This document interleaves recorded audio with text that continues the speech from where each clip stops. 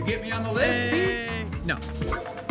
Take a look at the kid that I'm sticking on stage next. Why would I ever do that? You've seen people bomb. This kid next levels it. I am a vampire. For the record, I'm neither Team Edward or Team Jacob. I rooted for the sun.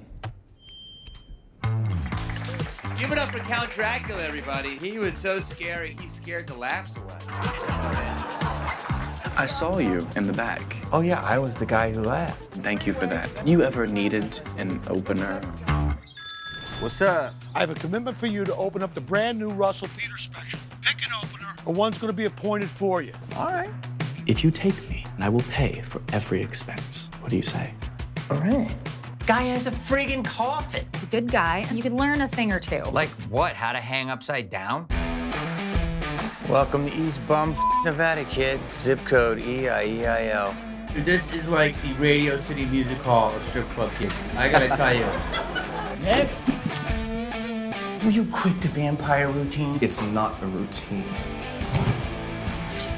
Oh my God, your generation is so weird.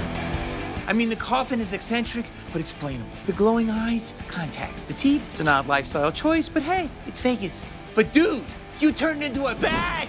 Ladies and gentlemen, you have been delicious. Dude, you're amazing. Where'd you find this kid? Only fangs.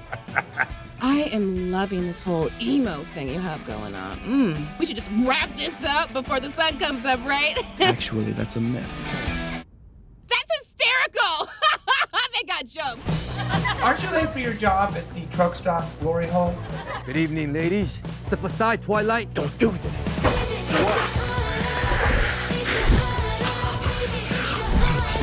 You killed a guy and drank his blood. That's crazy.